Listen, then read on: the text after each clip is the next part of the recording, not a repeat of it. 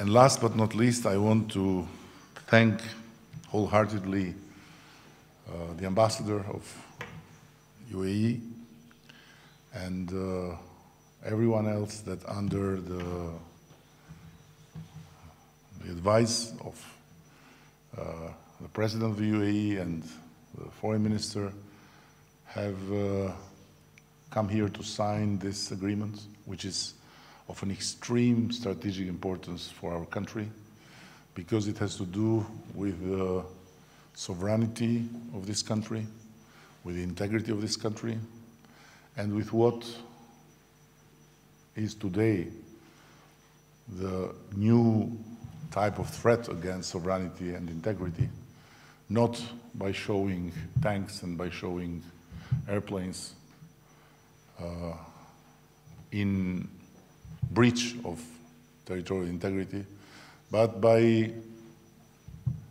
hacking and cyber attacking to disrupt the whole functions of states. I am very thankful to my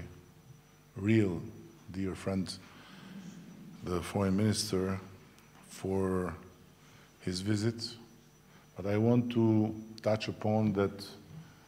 he landed in Tirana after having been to Pristina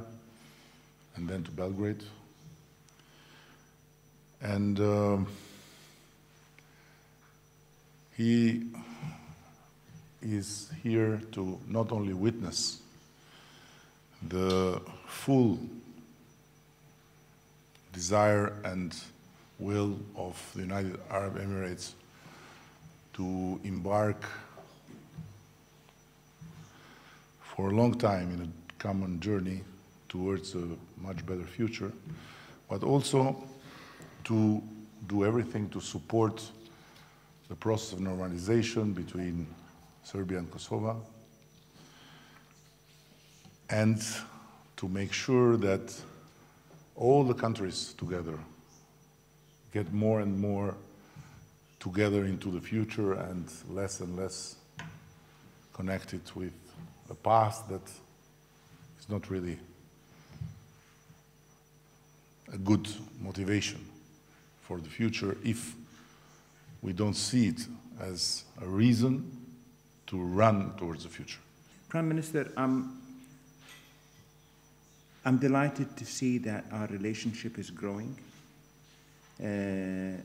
but I would say I would like it to see growing faster.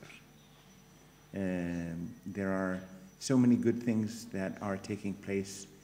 as you rightly mentioned, but there are more things we could do, as we had this conversation with you, sir, and my colleague, the Foreign Minister, on areas like energy,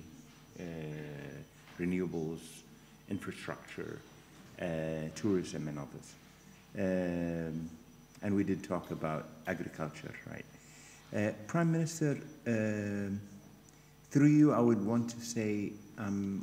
we, the UAE, are very honored to have 12,000 Albanians living in the Emirates. They've done a great job. I really hope that they feel at home. They do. We'll make everything possible for them to keep contact back home, but not feel too much homesick by them being in the Emirates. Your Excellency, I would just say that the UAE will try to work with our friends in the Balkans in appreciating peace, appreciating development, and respecting the past and the history, but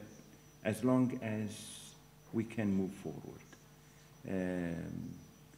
And we look at the normalization process between Serbia and between Serbia and Kosovo as something which is extremely encouraging. We would very much support it, and we would very much work with you and other friends in the Balkans in making sure that the normalization of Kosovo and Serbia is a success and would give the people of both countries more hope for the future.